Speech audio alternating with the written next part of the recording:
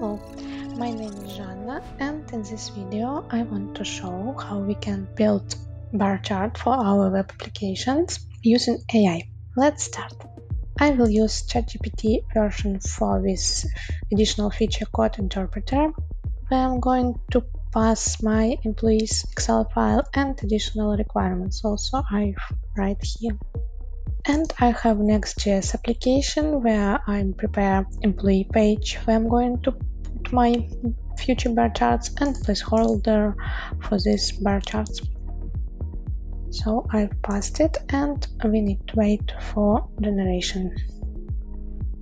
So result generation was finished, and firstly AI asked me what library I prefer. And there were two options, ChatGPT's and D3.js, so I just choose D3.js because I didn't experience with it before, and I wanted to build a bar chart from zero.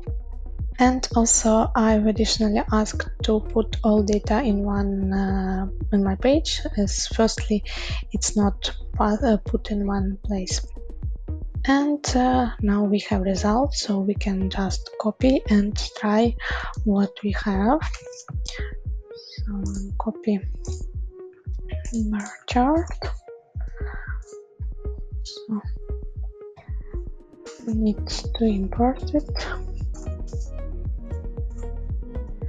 And let's copy data and bar chart here.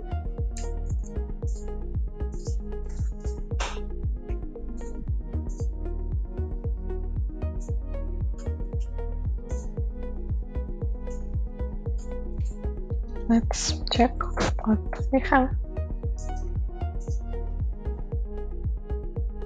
Now we have this bar chart. And also I want to add one more bar chart, pie chart for number of employees by department. Just pass this additional requirement for pie bar chart.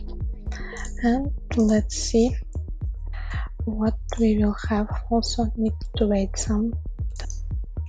Okay, great. Now I have code for another bar chart. Let's copy the code and check.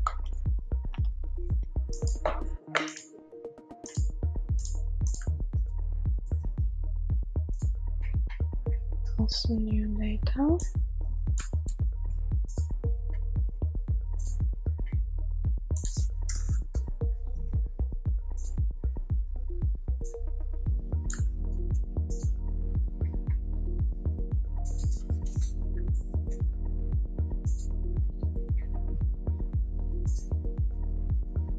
And let's import also this component.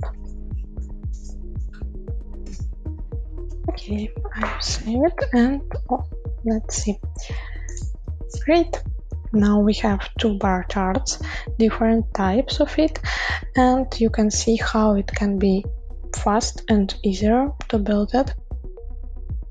Also, we can change something in future, create more different settings and other colors, but for first setup it really great. And a little extra, if you don't have access to this feature for code interpretation, you can just simply copy your Excel table with data and pass it to AI as it is, and ask just to convert this to JSON and generate a diagram based on this. And also we can ask to write bar chart based on parameters, what we will get, and properties in case we don't have such table and we will going to get this data from backend. So that's it from my side. Thank you for your attention.